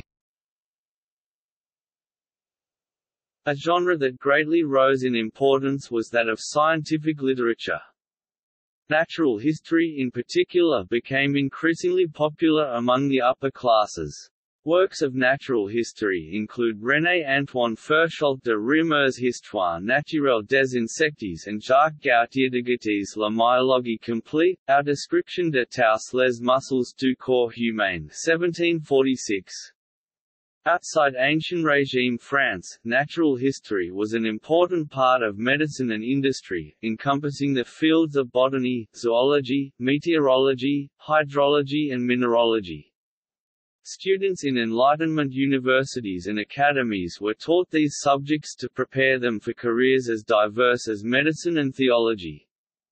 As shown by Matthew Daniel Eddy, natural history in this context was a very middle-class pursuit and operated as a fertile trading zone for the interdisciplinary exchange of diverse scientific ideas. The target audience of natural history was French polite society, evidenced more by the specific discourse of the genre than by the generally high prices of its works. Naturalists catered to polite society's desire for erudition. Many texts had an explicit instructive purpose. However, natural history was often a political affair. As Emma Sparry writes, the classifications used by naturalists slipped between the natural world and the social, to establish not only the expertise of the naturalists over the natural, but also the dominance of the natural over the social. The idea of taste, legout, was a social indicator. To truly be able to categorize nature, one had to have the proper taste, an ability of discretion shared by all members of polite society. In this way natural history spread many of the scientific developments of the time, but also provided a new source of legitimacy for the dominant class. From this basis, naturalists could then develop their own social ideals based on their scientific works.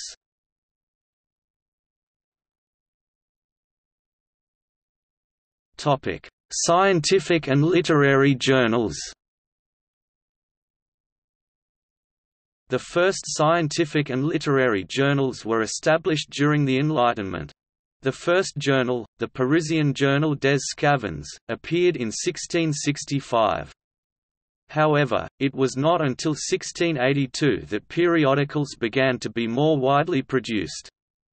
French and Latin were the dominant languages of publication, but there was also a steady demand for material in German and Dutch.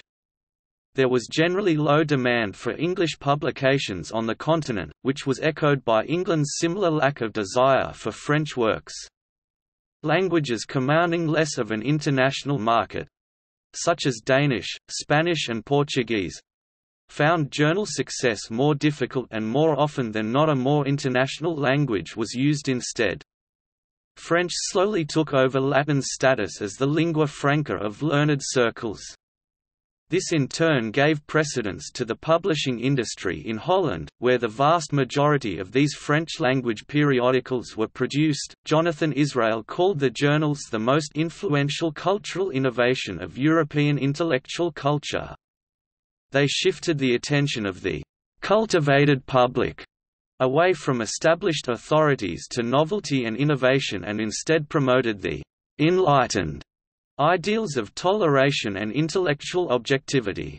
Being a source of knowledge derived from science and reason, they were an implicit critique of existing notions of universal truth monopolized by monarchies, parliaments and religious authorities. They also advanced Christian enlightenment that upheld the legitimacy of God-ordained authority, the Bible, in which there had to be agreement between the biblical and natural theories.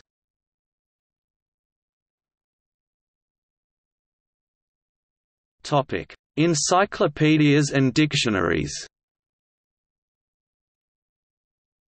Although the existence of dictionaries and encyclopedias spanned into ancient times, the texts changed from simply defining words in a long-running list to far more detailed discussions of those words in 18th-century encyclopedic dictionaries.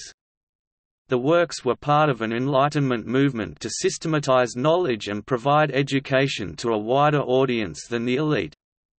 As the 18th century progressed, the content of encyclopedias also changed according to readers' tastes.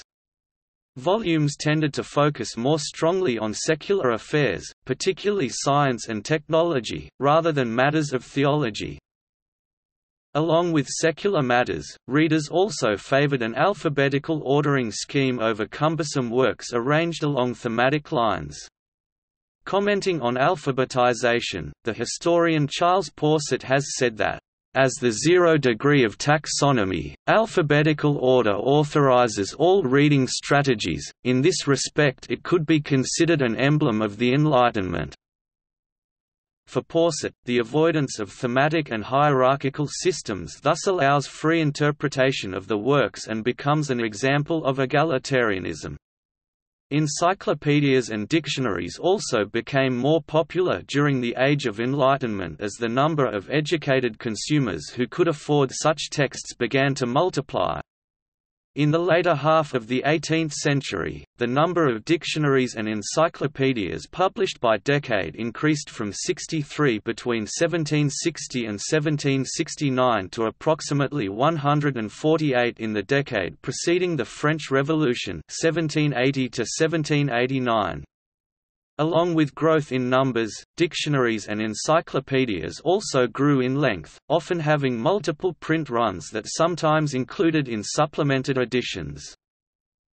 The first technical dictionary was drafted by John Harris and entitled Lexicon Technicum, or, An Universal English Dictionary of Arts and Sciences. Harris's book avoided theological and biographical entries and instead it concentrated on science and technology. Published in 1704, the Lexicon Technicum was the first book to be written in English that took a methodical approach to describing mathematics and commercial arithmetic along with the physical sciences and navigation. Other technical dictionaries followed Harris's model, including Ephraim Chambers' Cyclopedia 1728, which included 5 editions and was a substantially larger work than Harris's. The folio edition of the work even included fold-out engravings. The Cyclopedia emphasized Newtonian theories, Lockean philosophy and contained thorough examinations of technologies, such as engraving, brewing and dyeing. In Germany, practical reference works intended for the uneducated majority became popular in the 18th century. The Marburger Curiuses Nature, Kunst, Berg, Geurkunde Handlungslexikon 1712 explained terms that usefully described the trades and scientific and commercial education. Jablonski Allgemeines Lexikon 1721 was better known than the Handlungslexikon and underscored technical subjects rather than scientific theory. For example, over 5 columns of text were dedicated to wine while geometry and logic were allocated only 22 and 17 lines, respectively.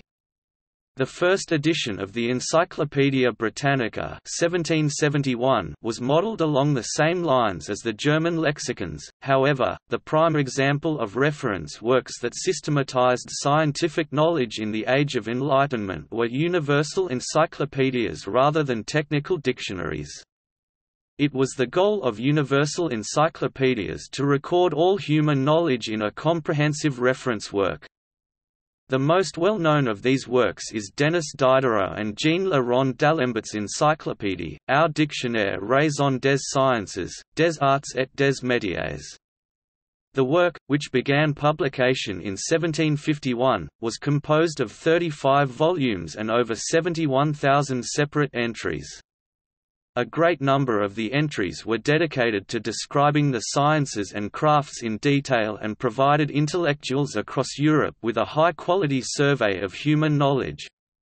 In D'Alembert's preliminary discourse to the Encyclopedia of Diderot, the work's goal to record the extent of human knowledge in the arts and sciences is outlined. As an encyclopedia, it is to set forth as well as possible the order and connection of the parts of human knowledge. As a reasoned dictionary of the sciences, arts, and trades, it is to contain the general principles that form the basis of each science and each art, liberal or mechanical, and the most essential facts that make up the body and substance of each. The massive work was arranged according to a tree of knowledge. The tree reflected the marked division between the arts and sciences, which was largely a result of the rise of empiricism. Both areas of knowledge were united by philosophy, or the trunk of the tree of knowledge. The Enlightenment's desacralization of religion was pronounced in the tree's design, particularly where theology accounted for a peripheral branch, with black magic as a close neighbor. As the encyclopedia gained popularity, it was published in quarto and octavo editions after 1777. The quarto and octavo editions were much less expensive than previous editions, making the encyclopedia more accessible to the non-elite. Robert Darnton estimates that there were approximately 25,000 copies of the encyclopedia in circulation throughout France and Europe before the French Revolution. The extensive, yet affordable encyclopedia came to represent the transmission of enlightenment and scientific education to an expanding audience.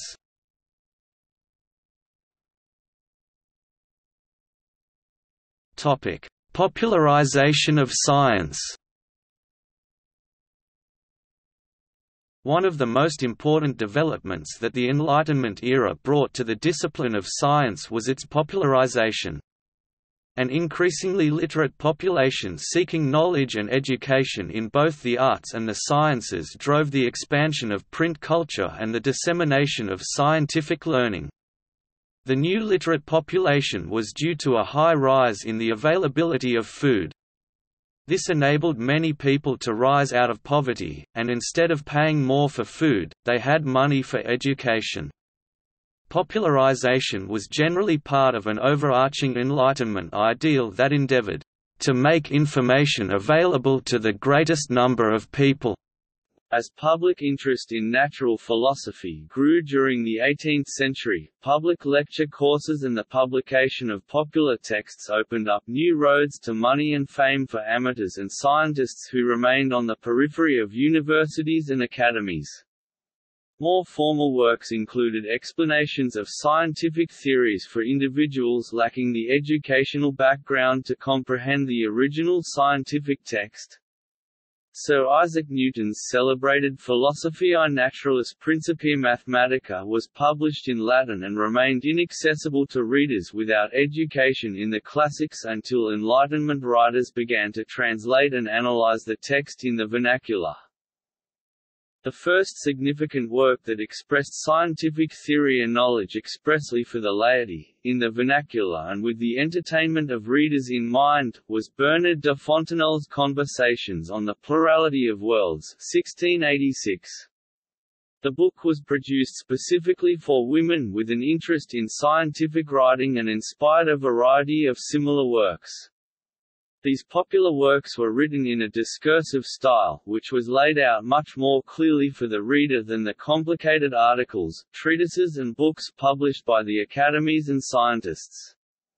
Charles Leadbetter's Astronomy 1727 was advertised as a work entirely new, that would include short and easy rules and astronomical tables.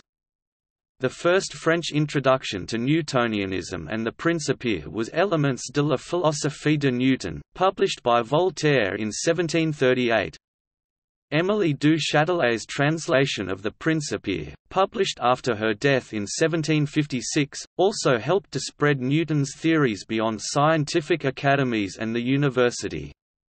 Writing for a growing female audience, Francesco Algarotti published Il Newtonianism per la Dame, which was a tremendously popular work and was translated from Italian into English by Elizabeth Carter.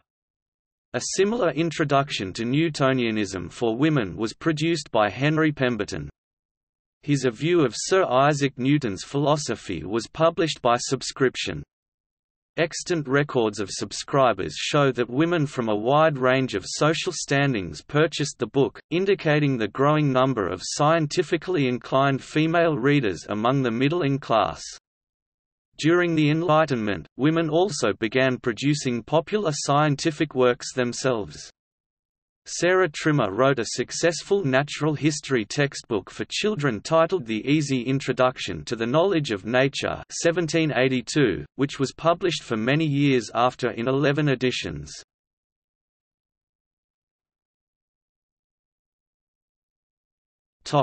Schools and universities. Most work on the Enlightenment emphasizes the ideals discussed by intellectuals, rather than the actual state of education at the time. Leading educational theorists like England's John Locke and Switzerland's Jean-Jacques Rousseau both emphasized the importance of shaping young minds early. By the late Enlightenment, there was a rising demand for a more universal approach to education, particularly after the American and French revolutions. The predominant educational psychology from the 1750s onward, especially in northern European countries, was associationism, the notion that the mind associates or dissociates ideas through repeated routines.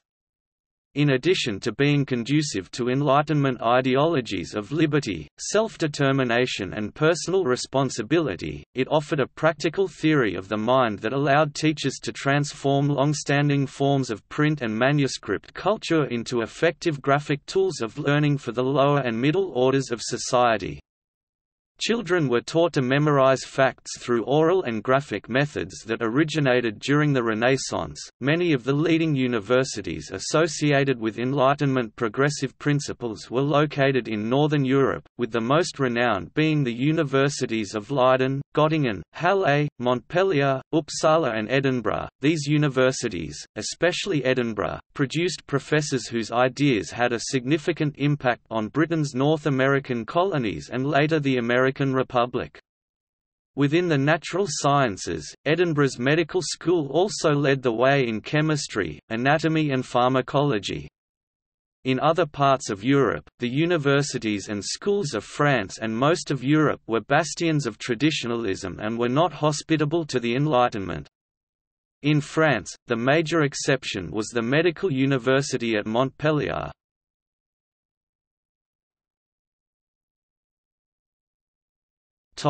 Learned academies.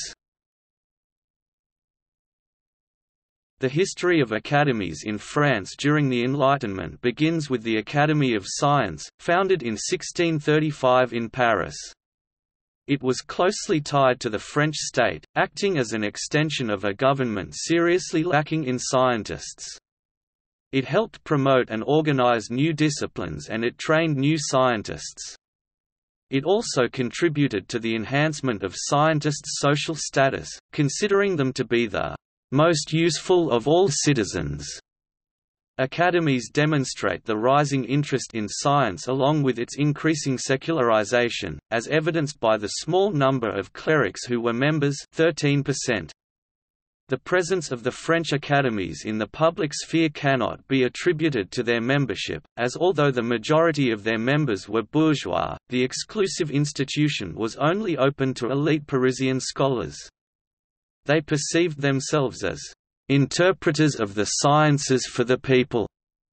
For example, it was with this in mind that academicians took it upon themselves to disprove the popular pseudo-science of mesmerism. The strongest contribution of the French academies to the public sphere comes from the concours académiques, roughly translated as academic contests. They sponsored throughout France. These academic contests were perhaps the most public of any institution during the Enlightenment. The practice of contests dated back to the Middle Ages and was revived in the mid-17th century. The subject matter had previously been generally religious and/or monarchical, featuring essays, poetry and painting. However, by roughly 1725 this subject matter had radically expanded and diversified, including royal propaganda, philosophical battles, and critical ruminations on the social and political institutions of the old regime. Topics of public controversy were also discussed, such as the theories of Newton and Descartes, the slave trade, women's education and justice in France. More importantly, the contests were open to all and the enforced anonymity of each submission guaranteed that neither gender nor social rank would determine the judging. Indeed, although the vast majority of participants belonged to the wealthier strata of society, the liberal arts, the clergy, the judiciary and the medical profession, there were some cases of the popular classes submitting essays and even winning. Similarly, a significant number of women participated—and won—the competitions. Of a total of 2,300 prize competitions offered in France, women won 49. Perhaps a small number by modern standards, but very significant in an age in which most women did not have any academic training. Indeed, the majority of the winning entries were for poetry competitions, a genre commonly stressed in women's education. In England, the Royal Society of London also played a significant role in the public sphere and the spread of Enlightenment ideas. It was founded by a group of independent scientists and given a royal charter in 1662. The Society played a large role in spreading Robert Boyle's experimental philosophy around Europe and acted as a clearinghouse for intellectual correspondence and exchange. Boyle was a founder of the experimental world in which scientists now live and operate, and his method-based knowledge on experimentation, which had to be witnessed to provide proper empirical legitimacy. This is where the Royal Society came into play. Witnessing had to be a collective act, and the Royal Society's assembly rooms were ideal locations for relatively public demonstrations. However, not just any witness was considered to be credible. Oxford professors were accounted more reliable witnesses than Oxfordshire peasants. Two factors were taken into account: a witness's knowledge in the area and a witness's moral constitution. In other words, only civil society were considered for Boyle's public.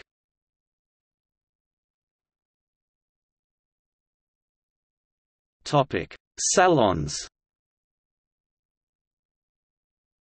It was the place in which philosophies got reunited and talked about old, actual or new ideas. Salons were the place where intellectual and enlightened ideas were built.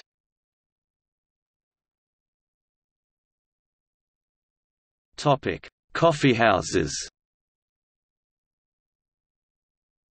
Coffeehouses were especially important to the spread of knowledge during the Enlightenment because they created a unique environment in which people from many different walks of life gathered and shared ideas. They were frequently criticized by nobles who feared the possibility of an environment in which class and its accompanying titles and privileges were disregarded. Such an environment was especially intimidating to monarchs who derived much of their power from the disparity between classes of people. If classes were to join together under the influence of Enlightenment thinking, they might recognize the all-encompassing oppression and abuses of their monarchs and because of their size might be able to carry out successful revolts. Monarchs also resented the idea of their subjects convening as one to discuss political matters, especially those concerning foreign affairs. Rulers thought political affairs to be their business only, a result of their supposed divine right to rule. Coffeehouses represent a turning point in history during which people discovered that they could have enjoyable social lives within their communities. Coffee shops became homes away from home for many who sought, for the first time, to engage in discourse with their neighbors and discuss intriguing and thought-provoking matters, especially those regarding philosophy to politics. Coffeehouses were essential to the Enlightenment, for they were centers of free thinking and self-discovery. Although many coffeehouse patrons were scholars, a great deal were not. Coffeehouses attracted a diverse set of people, including not only the educated wealthy but also members of the bourgeoisie and the lower class. While it may seem positive that patrons, being doctors, lawyers, merchants, etc., represented almost all classes, the coffee shop environment sparked fear in those who sought to preserve class distinction. One of the most popular critiques of the coffeehouse claimed that it allowed promiscuous association among people from different rungs of the social ladder, from the artisan to the aristocrat, and was therefore compared to Noah's Ark, receiving all types of animals, clean or unclean.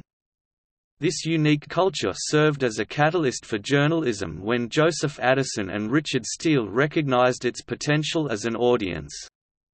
Together, Steele and Addison published The Spectator 1711, a daily publication which aimed, through fictional narrator Mr. Spectator, both to entertain and to provoke discussion regarding serious philosophical matters. The first English coffeehouse opened in Oxford in 1650.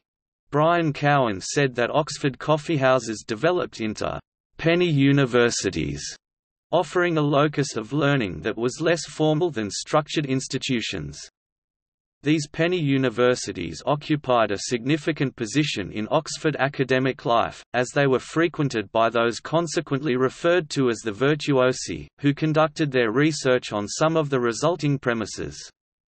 According to Cowan, the coffeehouse was a place for like-minded scholars to congregate, to read, as well as learn from and to debate with each other, but was emphatically not a university institution, and the discourse there was of a far different order than any university tutorial. The Café Procope was established in Paris in 1686, and by the 1720s there were around 400 cafés in the city. The Café Procope in particular became a centre of enlightenment, welcoming such celebrities as Voltaire and Rousseau. The Café Procope was where Diderot and D'Alembert decided to create the Encyclopédie. The cafés were one of the various nerve centres for brutes publics, public noise or rumour. These brutes were allegedly a much better source of information than were the actual newspapers available at the time.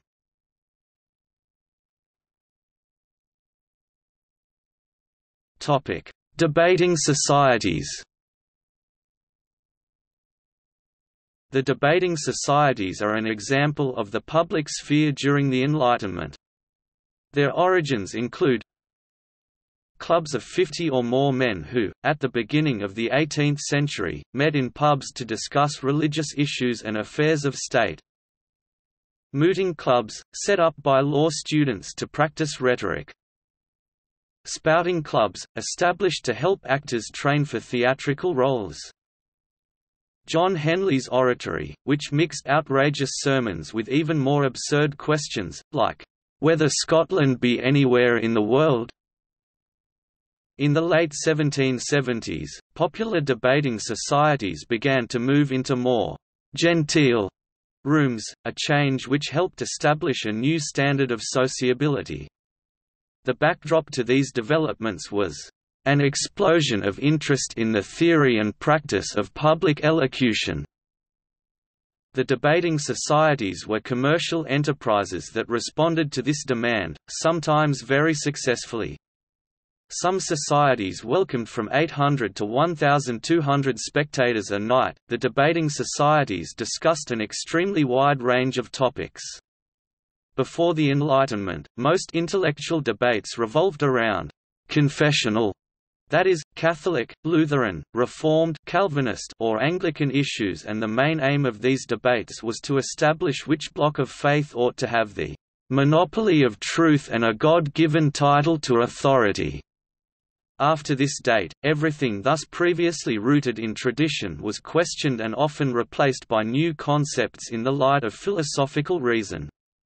After the second half of the 17th century and during the 18th century, a general process of rationalization and secularization set in, and confessional disputes were reduced to a secondary status in favor of the escalating contest between faith and incredulity.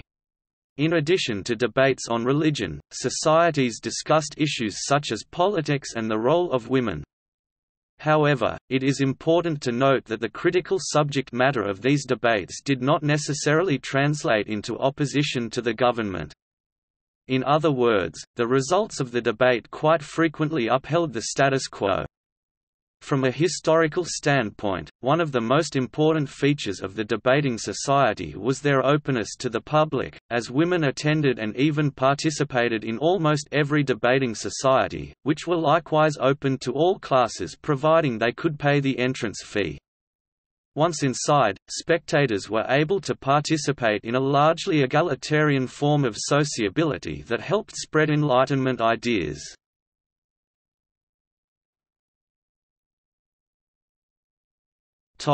Masonic lodges. Historians have long debated the extent to which the secret network of Freemasonry was a main factor in the Enlightenment. The leaders of the Enlightenment included Freemasons such as Diderot, Montesquieu, Voltaire, Lessing, Pope, Horace Walpole, Sir Robert Walpole, Mozart, Goethe, Frederick the Great, Benjamin Franklin and George Washington. Norman Davies said that Freemasonry was a powerful force on behalf of liberalism in Europe from about 1700 to the 20th century. It expanded rapidly during the Age of Enlightenment, reaching practically every country in Europe. It was especially attractive to powerful aristocrats and politicians as well as intellectuals, artists, and political activists. During the Age of Enlightenment, Freemasons comprised an international network of like-minded men, often meeting in secret in ritualistic programs at their lodges. They promoted the ideals of the Enlightenment and helped diffuse these values across Britain and France and other places. Freemasonry as a systematic creed with its own myths, values and set of rituals originated in Scotland around 1600 and spread first to England and then across the continent in the 18th century. They fostered new codes of conduct, including a communal understanding of liberty and equality inherited from guild sociability. Liberty, fraternity and equality. Scottish soldiers and Jacobite Scots brought to the continent ideals of fraternity which reflected not the local system of Scottish customs but the institutions and ideals originating in the English Revolution against royal absolutism. Freemasonry was particularly prevalent in France. By 1789, there were perhaps as many as 100,000 French Masons, making Freemasonry the most popular of all Enlightenment associations. The Freemasons displayed a passion for secrecy and created new degrees and ceremonies. Similar societies, partially imitating Freemasonry, emerged in France, Germany, Sweden and Russia. One example was the Illuminati founded in Bavaria in 1776, which was copied after the Freemasons, but was never part of the movement. The Illuminati was an overtly political group, which most Masonic lodges decidedly were not. Masonic lodges created a private model for public affairs. They reconstituted the polity and established a constitutional form of self-government, complete with constitutions and laws, elections and representatives. In other words, the micro-society set up within the lodges constituted a normative model for society as a whole. This was especially true on the continent. When the first lodges began to appear in the 1730s, their embodiment of British values was often seen as threatening by state authorities. For example, the Parisian lodge that met in the mid-1720s was composed of English Jacobite exiles. Furthermore, Freemasons all across Europe explicitly linked themselves to the Enlightenment as a whole. For example, in French lodges the line, "As the means to be enlightened I search for the enlightened," was a part of their initiation rites. British lodges assigned themselves the duty to "initiate the unenlightened." This did not necessarily link lodges to the irreligious, but neither did this exclude them from the occasional heresy. In fact, many lodges praised the Grand Architect, the Masonic terminology for the deistic divine being who created a scientifically ordered universe. German historian Reinhard Koselleck claimed, "On the continent there were two social structures that left a decisive imprint on the Age of Enlightenment, the Republic of Letters and the Masonic lodges." Scottish professor Thomas Monk argues that, although the Masons did promote international and cross-social contacts which were essentially non-religious and broadly in agreement with Enlightened values, they can hardly be described as a major radical or reformist network in their own right. Many of the Masons' values seemed to greatly appeal to Enlightenment values and thinkers. Diderot discusses the link between Freemason ideals and the Enlightenment in D'Alembert's Dream, exploring Masonry as a way of spreading Enlightenment beliefs. Historian Margaret Jacob stresses the importance of the Masons in indirectly inspiring enlightened political thought. On the negative side, Daniel Roche contests claims that Masonry promoted egalitarianism, and he argues that the lodges only attracted men of similar social backgrounds. The presence of noble women in the French «lodges of adoption» that formed in the 1780s was largely due to the close ties shared between these lodges and aristocratic society. The major opponent of Freemasonry was the Roman Catholic Church, so that in countries with a large Catholic element, such as France, Italy, Spain, and Mexico, much of the ferocity of the political battles involved the confrontation between what Davies calls the reactionary Church and enlightened Freemasonry. Even in France, Masons did not act as a group. American historians, while noting that Benjamin Franklin and George Washington were indeed active Masons, have downplayed the importance of Freemasonry in causing the American Revolution because the Masonic order was non-political and included both patriots and their enemy the Loyalists.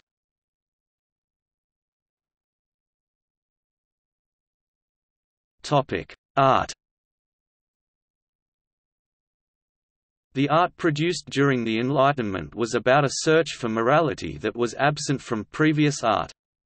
At the same time, the classical art of Greece and Rome became interesting to people again, since archaeological teams discovered Pompeii and Herculaneum. People took inspiration from it and revived the classical art into neoclassical art. This can be especially seen in early American art, where, throughout their art and architecture, they used arches, goddesses, and other classical architectural designs.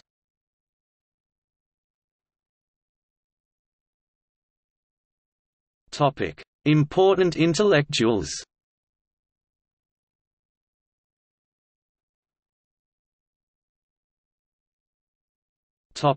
See also 1755 Lisbon earthquake, Atlantic revolutions, American Revolution, French Revolution, Latin American revolutions, etc. Chapbook, Education in the Age of Enlightenment, Early Modern Philosophy, European and American Voyages of Scientific Exploration, Regional Enlightenments, American Enlightenment, Haskalah, Jewish Enlightenment, Modern Greek Enlightenment, Polish Enlightenment, Russian Enlightenment, Scottish Enlightenment, Spanish Enlightenment.